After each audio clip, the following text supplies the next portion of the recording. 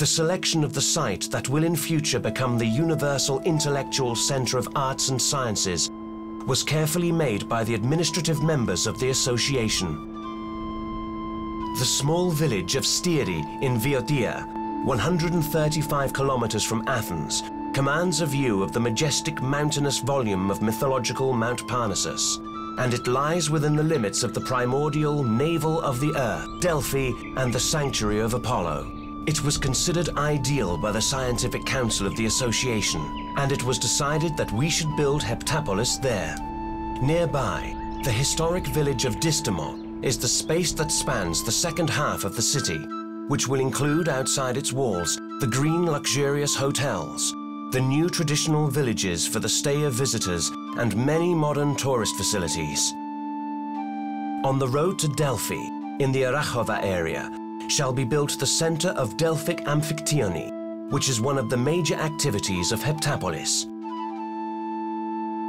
A few kilometers from Styri, the majestic Byzantine monastery of St. Luke will be the religious attraction of visitors to Heptapolis.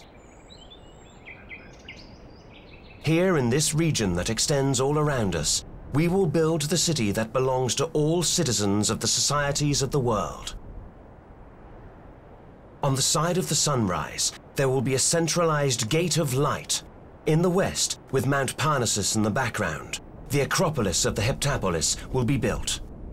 In the entire surrounding area will be built the sports palace, museums, science centers, conference centers, centers of arts and letters, the World Center of UNESCO, and the Academy of Nations of Heptapolis.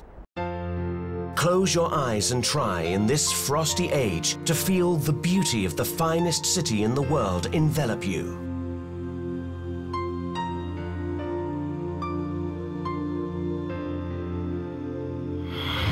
Join us to experience with our time machine the great dream that will mark the history of mankind.